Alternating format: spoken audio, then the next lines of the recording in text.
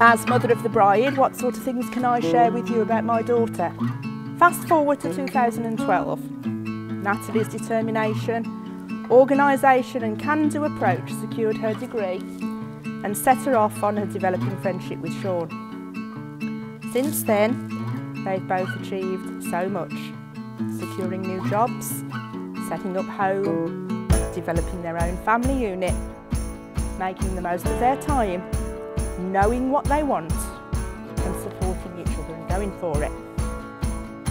Once Sean popped the magic question in August last year, Natalie, as Mrs. Organiser skills went into overdrive. The way she's planned and organised this wedding has been absolutely outstanding.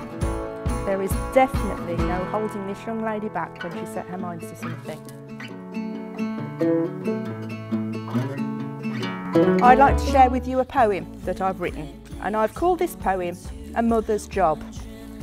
To hold and cuddle and keep you safe, to live with little sleep and put on a brave face, to shed a tear, to drink make-believe cups of tea, to be a nurse for poorly you, to cook and bake like the best chef around, to throw the best parties and bring on the clowns, to help you with your ABCs, to kiss your poorly grazed knees, to buy my clothes and shoes for you to borrow, to sometimes say yes when I wanted to say no, to shed a tear, to drive all around the country, town and city, to dip into the bank of mum frequently, to load up the car with no space free and see you develop at university, to support and help and listen and guide, to feel pleased as punch and full of pride, to walk my beautiful daughter down the aisle, for her to wed the man of her dreams in wonderful style.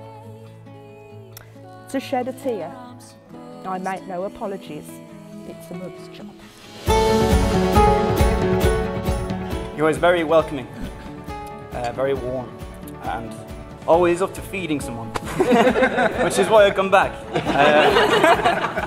But I think it says a lot for you as a couple, or for the future. You have a very good warmth and radiance about you, and I think that will hold you in good stead for your wedding. And as they say in Wookiee,